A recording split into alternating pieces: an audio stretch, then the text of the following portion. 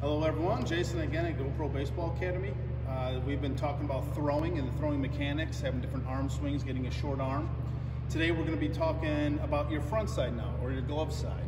And again, this is something very important. Not only is it important to have a short arm and get your arm in the right position, but it's very important to make sure you know where your glove is at. So again, we're talking about when your front foot hits the ground, ideally we want to make sure that our glove is going to be up, almost in our face. So you can see my left hand here, it's kind of in my face. I want to make sure my forearm or my glove hand is going to be kind of up where my eyes are at. So this is what we call having our glove up. We see a lot of guys with hitting the ground with their gloves down. Again, you're not going to have a lot of power or pull to make your arm go fast if you don't have a front side. So we want to make sure our front side, our glove hand is up, is what we mean by up, right where our eyes are at, a little bit closed, and that's where we want to be when we hit the ground. Now we see some guys start to get too high. You don't have to get that high, it's a little bit too much.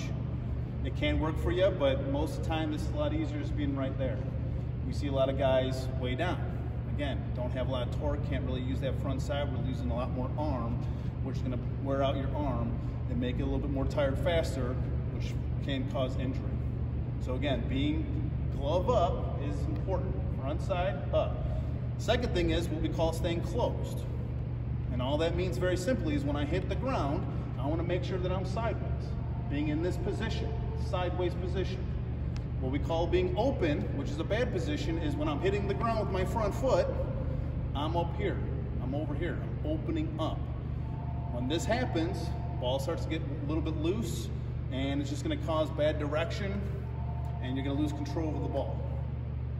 So those are the two main things. Hitting the ground with our front side up, glove up.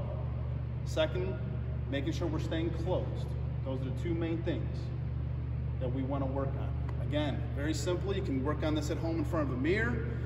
Go through your motion. When your front foot hits the ground, whether you're pitching or whether you're just taking a grounder and hitting the ground, make sure you're in the right spots every time. And then from there, it's real simple. We're going to be pulling our elbow down, driving down hard right alongside our rib cage. And that's what we call pulling down. Pretty simple. Hope that helped you guys. And we'll have a couple of drills coming up here that will help you with having a short arm and working on your front side.